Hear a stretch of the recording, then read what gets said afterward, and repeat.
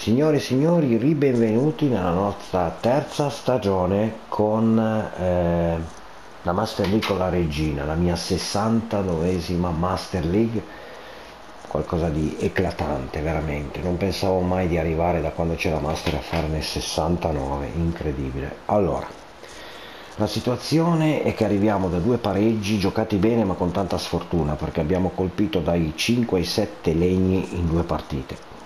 Incredibile, non mi era mai successo, è la prima volta e va bene così. Allora, tuffiamoci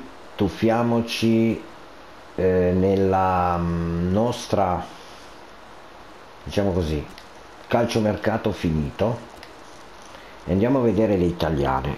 Allora, Melchiorri va in prestito all'Empoli, attaccante del Parma. Andiamo a vedere se c'è altri movimenti degli italiani. La Lazio dà via Daniel Bessa al Manchester City, la Juve prende Alexis Sanchez dall'Inter, grande acquisto, mamma mia, grande acquisto, seppur già un po' avanti con l'età, però guardate quanto l'ha pagato, signori, 259 e 483,300, cioè una cifra, io ho mai visto una cifra così neanche qua per un giocatore, ma ne ha di soldi allora, porca puzzola. Comunque grande acquisto della Juve. L'Inter prende Everson, portiere del Liverpool, presumo che sia il secondo portiere, e prende Samudio dal Porto, terzino e portiere.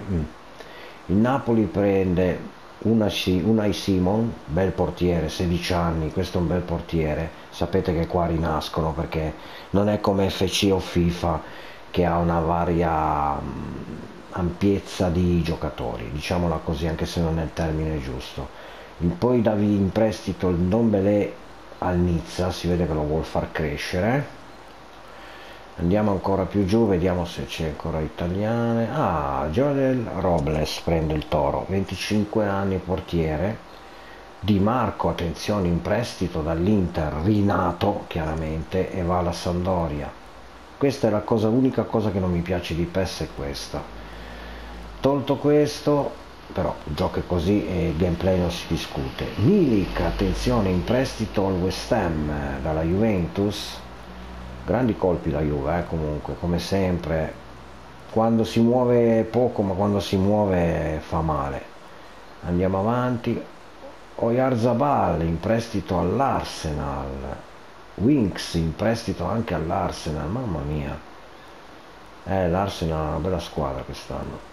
Andiamo avanti e vediamo cosa succede. Prende Thomas, mediano, 24, madonna, 101 milioni di euro, 290.400.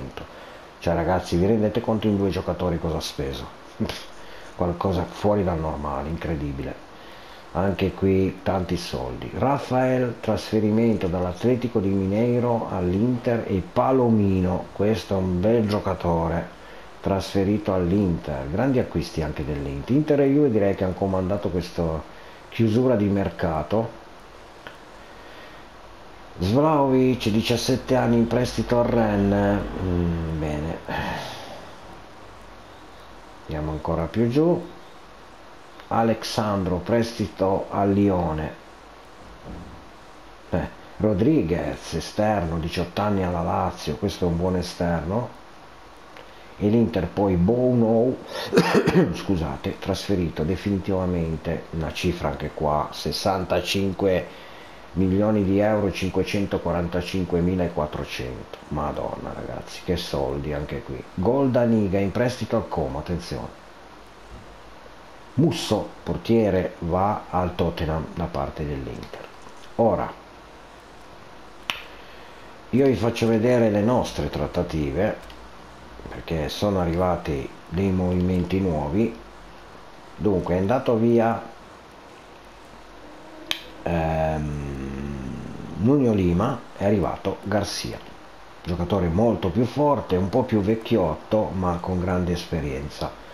È uno sviluppo, ma questo io non lo sto a guardare perché secondo me non vuol dire nulla, queste carte non c'entra nulla. Poi andiamo ancora più giù e abbiamo preso Kozlov, Kozolov, Calabresi erano sulla scia, due squadre non ce l'hanno chiesto, lo teniamo lì, lo teniamo lì. È arrivato Kozlov perché mi serviva un terzino più cattivo, un russo, guardate che voti che c'ha, 28 anni, direte vecchiotto, a me serve, quindi guardate la differenza di 2 anni, guardate è cresciuto poco Calabresi, guardate come arriva Kozlov, cioè ragazzi tanta roba. Poi vabbè Kadusic che giocherà a sinistra ogni tanto al posto di sinistra e destra, cioè può farmi tutte e due, certo che se va via Calabresi diventano titolari, fra virgolette, Kozlov e Kadusic. Per il resto niente, abbiamo messo in vendita, ve lo dico perché ho in mente una cosa, abbiamo messo in vendita Richardson ma nessuno ce l'ha chiesto per il momento. Detto fatto, tolto questo, adesso ci tuffiamo a giocare contro una squadra che sta facendo davvero bene, che è la Salernitana, 6 punti, 2 vinte, 0 pareggiate, 0 sconfitte, 7 gol fatti, 2 soli subiti. Nelle prime 2 giornate le difese imbattute sono Genoa, Napoli, la Roma, il Brescia, la nostra Reggina e niente. La Juventus ha iniziato male, campioni d'Italia hanno iniziato davvero male, un punto nelle prime 2 gare. Allora, io direi signori di andare a fare, visto che siamo a stento nel poter giocare dall'inizio, Santander e destro. Velasco io voglio vedere, può giocarmi anche a centrocampo e andiamo a dargli un po' di riposo a Obi. Scavone mediana, non è che ci possiamo mettere Valzania, ma lo lasciamo un centrocampista centrale.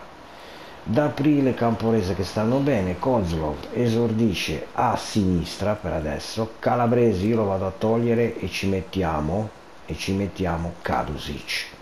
Per adesso lasciamo un attimo fuori Calabresi. Poi portiamo in panchina, abbiamo tanti difensori centrali, però secondo me sono troppi.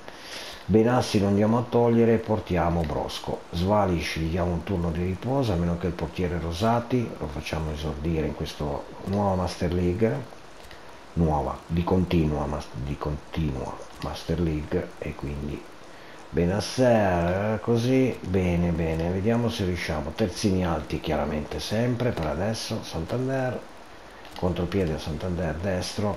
Signori, facciamo l'ancoraggio su Boloto e vediamo come andrà a finire questa partita. Da controllare ancora un attimo le posizioni sinistra-destra qui a centrocampo, ecco, lo sapevo. Ok, e ok, dai, forza e coraggio, vediamo di vincere la prima partita, anche se andiamo a affrontare una squadra forte, perché quest'anno stanno giocando veramente tutti bene. Giochiamo con la nostra maglia, mettiamo questa, dai, mettiamo questa qui. Bene, tutto pronto, andiamo a farci questa gara, granillo, tutto esaurito e si va in campo. Reggina Salernitana.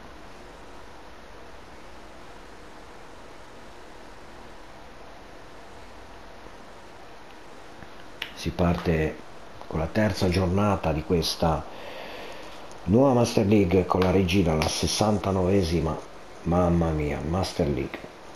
Tutto pronto, tutto pieno a granillo.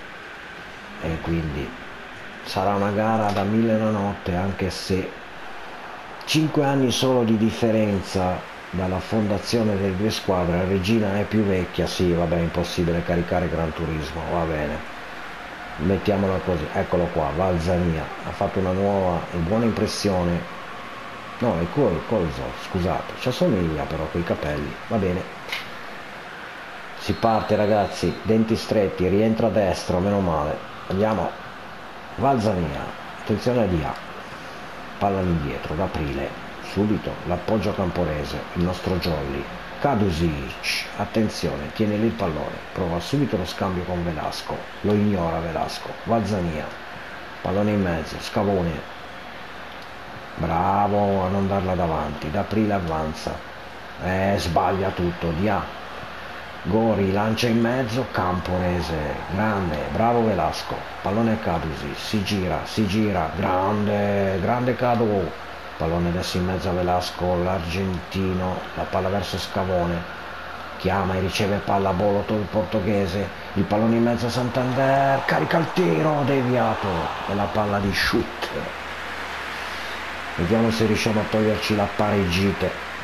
Rilancio verso Dia, c'è da Aprile, colpo di testa, la palla vaga e la raccoglie Gori, lancio lungo, Scavone, Candreva, attenzione a lui, Candreva subito il piede davanti di cattiveria di D'Aprile, Scavone, allora il pallone da questa parte per Velasco che può avanzare, Vela, palla in mezzo, Boloto, il pallone verso destro che deve solo controllarlo, destro, l'imbucata per Santander, l'angola, palo ancora, ma non ci credo ragazzi, sono 7-8 pali in 3 partite, ma non è normale, cazzo. Radovanovic, il pallone in avanti per Bonazzoli, attenzione, Kadusic deve andare a chiudere, poi c'è Radovanovic, arriva subito la Reggina, Boloto, niente, non lo chiudiamo, la palla in mezzo a Dia, parte il tiro, la parata di Rosati. Madonna, ancora un palo ragazzi, non ci credo, incredibile. Marcatura uomo, Candreva adesso la toccherà corta per Radovanovic, attenzione, la palla in mezzo, sfugge a Kadusic, il pallone Velasco, poi Gori, Velasco gliela toglie, destro non è abbastanza veloce, e allora la palla dall'altra parte per Candreva, controlla, proverà a metterla in mezzo da Aprile, ancora la parata di Rosati, mamma mia ragazzi, togliamoci da qua, Camporese, allunghiamo sta squadra, forza Velasco, pallone diretto d'esterno per destra che riesce ad andarla a controllare, la fa sua, poi appoggia a centrocampo, subito il pallone a Boloto che può andare, Bolo carica la sassata, la parata di shoot. Quanto è difficile ragazzi, provate a farle di continuo le master, poi vedete come diventa difficile giocare. Valzania, ancora l'appoggio, Santander, gioca bene la Reggina ma c'è tanta sfortuna, qui c'è un gran fallo ma si ricomincia da capo. Valzania, ancora la palla da questa parte, chiama, riceve Colozzo, si gira, appoggialo indietro a Scavone, lo carica per Boloto, la palla in mezzo, poi ancora la defilata a destro, e andiamo cazzo, è sempre pali, traverse, 1-0, Mattia, destro,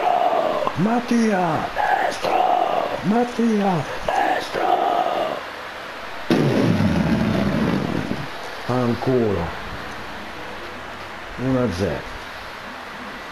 ma che cazzo, grande azione, grande Boloto qua, che palla che gli ha dato, all'indietro poi lo scavino in mezzo e il batti a secco, come una lavatrice senza acqua, manculo, 1-0, calma però, calma, Vilena, c'è destro, subito che va a chiudere, Santander qua a centrocampo, attenzione, ancora Lovato, la palla da questa parte, chiudiamo su Candreva, bravo, attenzione ai Kong, lancio ancora per il genio della Salernitana, Candreva, forte, palla allungata di Candreva, la va a mettere in mezzo, esce Rosati con i pugni, Scavone, bravissimo, subito Valzania che deve andare a chiudere, niente, Kolozov, ancora niente, c'è Boloto che la ruba e andiamo, se l'allunga, fa ripartire la Reggina, Boloto tutto in mezzo, Boloto, palla verso Santander che si muove bene, una finta, lo scarico in mezzo, ancora Boloto da questa parte, mamma mia ragazzi, Kadusic, Valzania, madonna non c'è spazio, allora si ritorna a costruire, Valzania, la palla in mezzo a Boloto, ancora Mattia destro, controllo, parte la girata,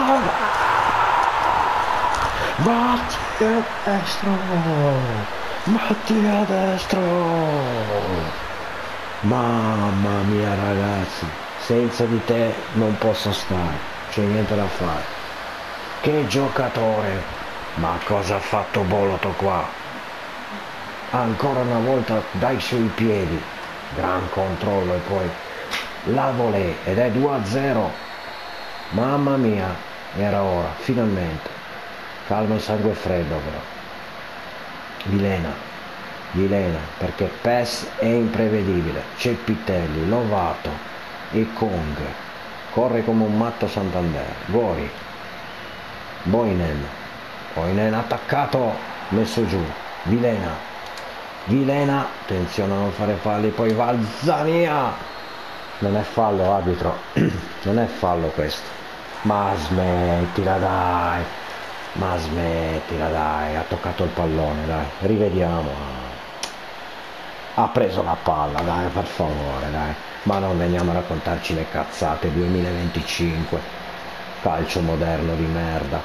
Candreva va a metterla in mezzo, Rosati, che presa alla Batman, l'uomo ragno, Scavone, subito a Santander, che si può andare a girare, Santander mette in movimento destro, la palla scivola dai piedi del difensore della Salernitana, Candreva si è spostato da questa parte, vedete come cambia anche la CPU il suo modo di giocare, cerca di non dare punti di riferimento, ancora il Kong, Dia, la parata di Rosati, mamma mia, Velasco, attacca, ancora non molla Vilena, e allora esce Cadusi, già di difesa, il pallone verso Dia, mamma mia ragazzi, che tenebre, Rosati, la palla verso Kolozov, la mette giù Colo, andiamo Colo, ma finisce il primo tempo, buono, 2-0 Reggina, doppietta di destro, tanta roba. Allora andiamo a togliere Valzania e mettiamo Lombardi, mettiamo Obi, mettiamo Benasser. Allora andiamo a toglierci, facciamo una cosa, cambiamo i tre qua, allora Velasco mettiamo Benasser, Valzania mettiamo Valzania mettiamo Obi, Santander non mi sta piacendo, dentro Richardson, mettiamo il brasiliano, anche se ho in mente di fare un calciomercato molto diverso, e si parte 2-0 Reggina, Richardson, sul mercato 26 milioni di euro chiesti per lui, vediamo se arriverà qualche offerta per gennaio. Attenzione, pallone ancora bloccato lì, c'è Benasser che lo porta subito via e può andare, galoppa il cavallo, destro, la palla per Richardson, deve solo controllarla di velocità, ancora Richardson, bravo, la palla ancora in mezzo, niente, sempre la Reggina con shoot, Cepitelli, pallone in mezzo per Gori, allarga per il Kong, Candreva, Gori, lancio lungo di Gori, D'Aprile non controlla, attenzione D'Aprile, parte il tiro di Ekong, mamma mia, Kozolov, bravo, no, Scavone fa muro, crea una breccia Scavone, allora Boroto, gran palla ancora qui, e poi abbiamo ancora Scavone, di forza verso Richardson che si gira, parte il tiro del brasiliano, niente da fare, parata di shoot, pallone adesso Kong, ancora Gori, Radovanovic, 56esimo, Obi deve arrivare a chiudere tutto, devi a questo pallone, garantito Boloto, Benasser, ancora Obi che si può girare, d'esterno, bellissima verso destro, che adesso può andare in cerca della tripletta, destro, converge, carica il tiro, e la parata di shoot, quanto è forte questo attaccante, era leggermente acciaccato le prime due gare, ma quando c'è lui l'attacco cambia, attenzione a Boinen, si allarga Benasser per impedire la volata sulle fasce, arriva Obi col corpo, grandissimo, poi sbaglia l'appoggio, allora ancora Scavone su Gori, fermato, niente, c'è calcio di punizione, la voglia di fare i 3 punti ti porta a questo, andiamo, alziamoci, la palla in mezzo, la mette giù e gliela toglie Scavone, grandissimo, la palla adesso verso destro, c'è Richardson, si deve girare il brasiliano, una finta e poi però qui è fallo, arbitro, e Camporese, grande per Rosati, subito con le mani verso Kadusic che è un po' lento però, si deve un po' tirare fuori un po' le palle questo giocatore, ma non ha controllo sto giocatore qua, porca troia, d'aprile, Obi, palla Boloto, si alza male il centrocampo della Salernitana, destro, converge per Richardson, spalla alla porta, si deve solo andare a girare, mamma mia, è una ciofeca sto Richardson, porca troia. Gori, pallone lungo, grande Dia, occhio, bravo Camporese che non abbocca la finta, Bonazzoli, poi Boinen, c'è Kadosic, attacca Vilena, commette fallo, palla in mezzo e c'è calcio di punizione. Porca troia, così è così. E allora il pallone di Candreva, attenzione, verrà messo qui in area di rigore, Boloto la toglie, mamma mia, Goric, Obi, sormontato da questo lungo, grande Rosati. Poi la palla a Kolozov, può avanzare ma sbaglia il passaggio, palla adesso d'aprile, Boloto, Scavone, palla in mezzo, Kolozov, gran passaggio qui, fuori gioco, fuori gioco, fuori gioco. Dai che vinciamo la prima. Cambio nella Salernitana, entra Christoffersen 2-0. Andremo a 5 punti con questa vittoria. Lancio lungo, c'è sempre Camporese, quanto è diventato forte di testa, attenzione qui, e Obi chiude tutto, ma qui si inventano dei falli sto gioco delle volte che guarda, proprio come nella realtà tante volte. Candreva a mettere in mezzo, esce coi piedi, niente, non c'è nessuno, allora Richardson devi stare davanti, pallone in mezzo, chiude e subito Obi, Richardson, c'è Scavone che va, niente, gliela dà proprio male, niente, è una ciofeca sto attaccante, non mi piace.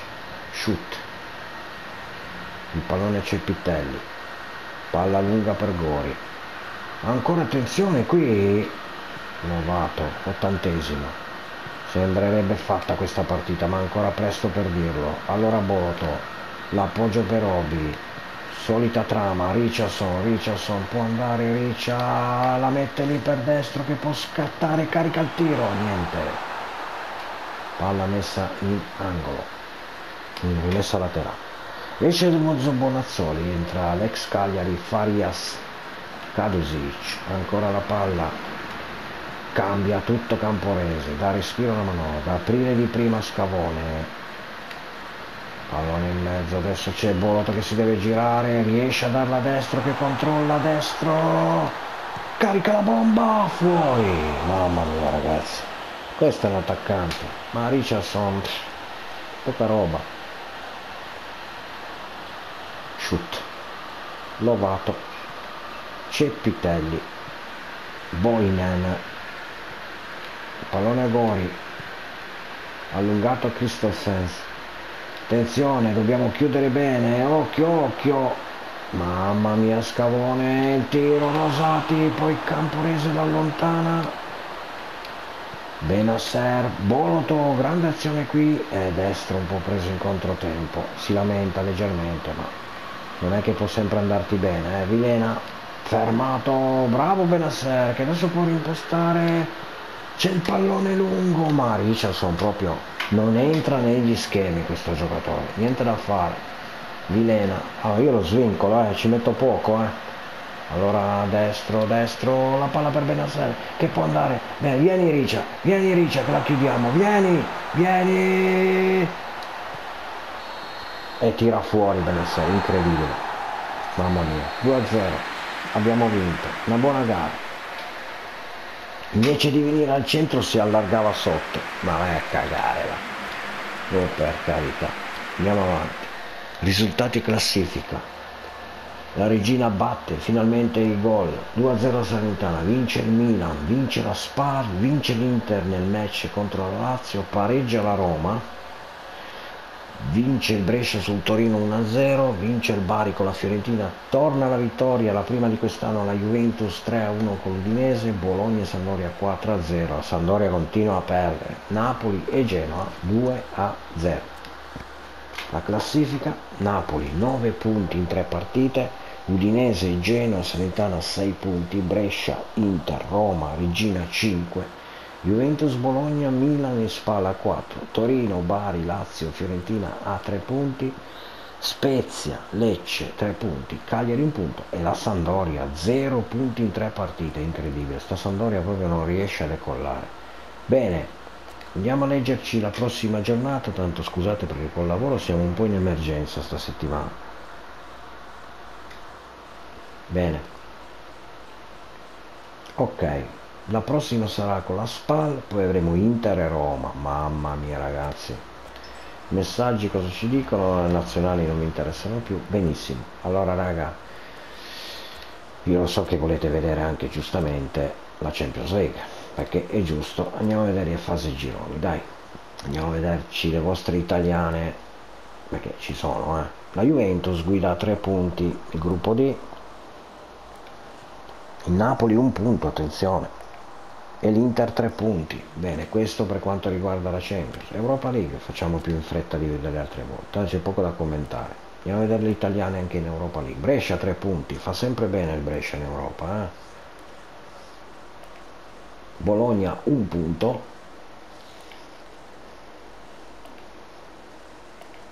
e la Lazio 3 punti. Queste sono le 3 che vanno in Europa League. Bene, detto fatto, detto, ragazzi, io vi saluto, vi do l'appuntamento alla prossima gara che sarà con la Spal. A domani, ciao a tutti.